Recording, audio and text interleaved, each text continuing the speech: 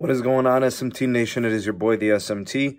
I'm here to talk to you guys today about fixed wireless access. This is essentially cellular home internet. I think it's going to be a winner. I know a lot of people might disagree with me. You can go ahead and comment down below in the comment section if you feel that way, whether you agree or disagree. I think there's a couple of key factors that are going to make this thing a winner.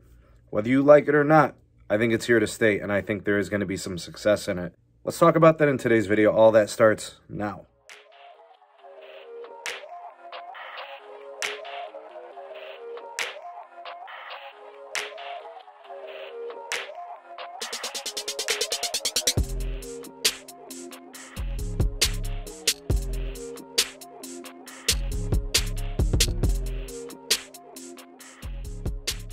The two big entrants in cellular home internet and fixed wireless access, there's lots of regional ones and some smaller ones, but the two big ones are going to be T-Mobile home internet and then also Verizon home internet.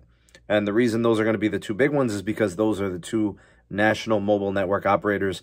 They're just simply going to do fixed wireless access over their cellular networks on a national scale. Verizon's going to be doing it over 5G. With their millimeter wave ultra wideband, and they're also going to be adding C-band later. So that's how they'll be doing that. They're also doing LTE. T-Mobile's doing a combination of both. So they're kind of serving customers in a similar fashion. Now, the pricing could be kind of fluid as of right now. The T-Mobile home internet's $50 a month with auto pay. I think it's probably going to end up at $60. That's what the rumor is. It's been $60 for that product and service before. So we've seen it's not unprecedented. I think Verizon is selling theirs for $80 a month. I think it's $70 on auto pay, and if you're a Verizon Wireless customer, they'll even give it to you for $50 a month. That's all the 5G stuff. The LTE version, I think, is $60 per month with auto pay, and then $40 if you're a wireless customer. So that's kind of like where the price point is at. Anyways, in my opinion, it appears that the home internet, home broadband, has become an emerging market. It may sound weird because we've had home internet for a long time. You know, home internet has been going on for decades. But it's an emerging market now because of the demand and the need for home connectivity. Home office, homeschooling, you know, all the stuff that goes on with a pandemic, people getting, you know, sent home to work for a while, or maybe you're doing, you know, some days at home, some days in the office. The need for that connectivity has become paramount. But really the key thing here is the fact that home internet providers are pretty trash.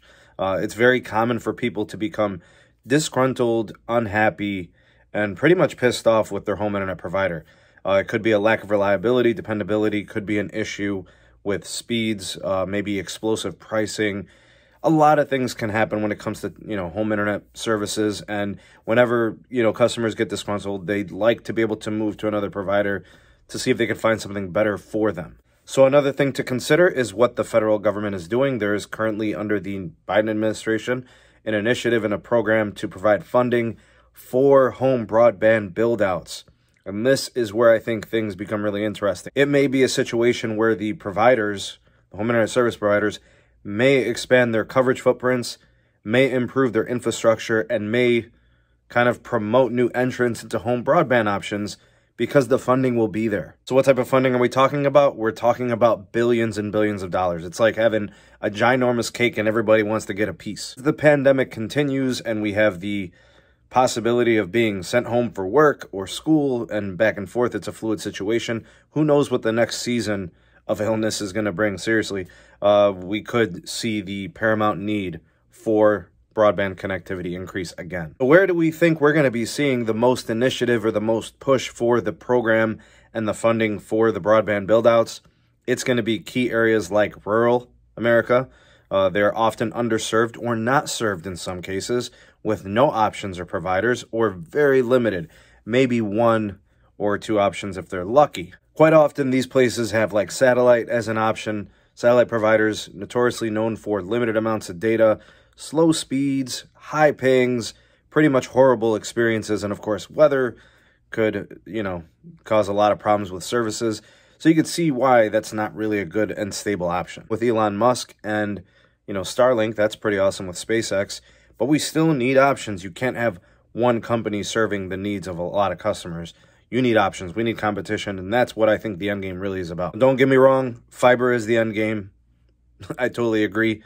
But that's just not realistic. Companies don't see the return of investment, investing all this money into fiber, and then not being able to capitalize it because they're not going to serve a lot of customers. You could see how fixed wireless access has its place. Okay, so not just rural America, but also suburban America, bringing more options to places that maybe only have one. I've seen that happen quite a bit. Like me, that should be able to improve and give us more options and more reliable options. I think that's key. Making options where the infrastructure is solid, new, modern. Nobody wants to be stuck with satellite only. Nobody wants to be stuck with DSL only. Nobody wants to be stuck with crapola cable ISPs.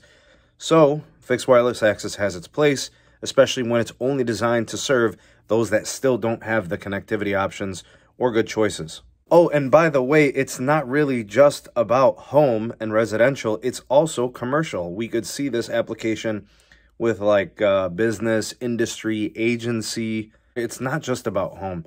And people that get one service might get a second one.